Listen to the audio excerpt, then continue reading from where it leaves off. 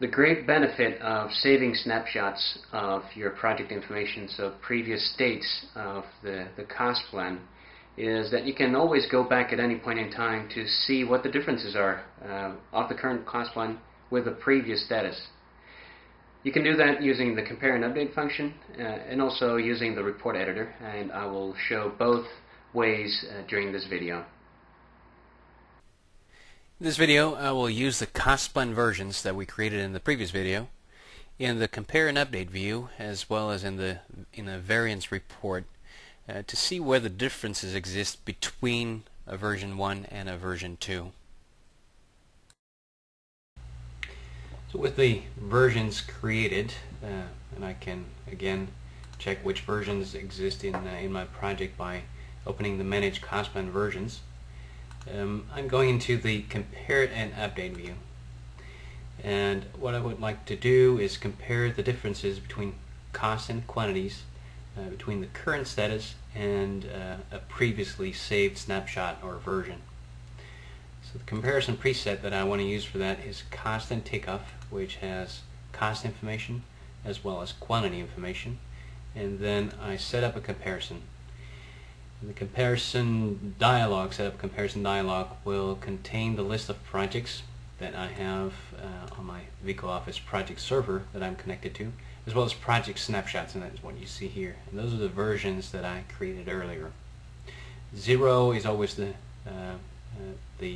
current version, and then I had a version 1 and a version 2. I want to compare against version 1. Click OK, and that runs the comparison. And then by expanding these nodes, I can see where the differences are. And as you can see, there's a difference in the quantity. It was parent quantity as a formula, and I changed that into parent quantity multiplied by 1.1. I can scroll down the list to see where other differences are, and I see that here's the difference in cost per unit. It was 50. It is now 60 for the formwork carpenter, but alternatively I can also isolate the differences, and that helps me to quickly jump to the places in the cost plan where changes exist. Alternatively, I can use the report editor to generate an overview of changes in quantities and cost, and for that I need to start the Create Reports workflow item. So in the report or Create Reports view, I'm going to use the Cost and Quantity Variance report that you can download from this website. And in order to generate that report, I right click and select Generate, or I just select that item and click Generate Report in the ribbon. And that shows the parameters that I can enter in order to create this report. There's a left version parameter and a right version parameter. And on the left side I would like to see the baseline version, and on the right side I would like to see the adjusted version 1 that we created earlier.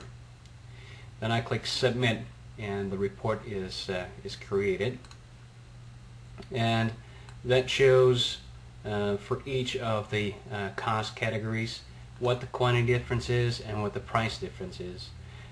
So as a result of the changes that I made, the difference for substructure is, as we can see, a total of $7,857, and the quantity change that we made over here is 112.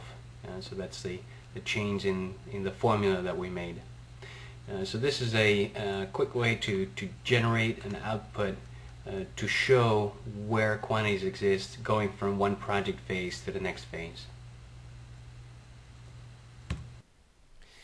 In this video, I started to use the cost plan versions that I created in the previous video, and I did that first in the compare and update view, where I compared the current version to one of the saved snapshots, and then in the second part of this video I generated a variance report in which I could select the two versions that I wanted to compare.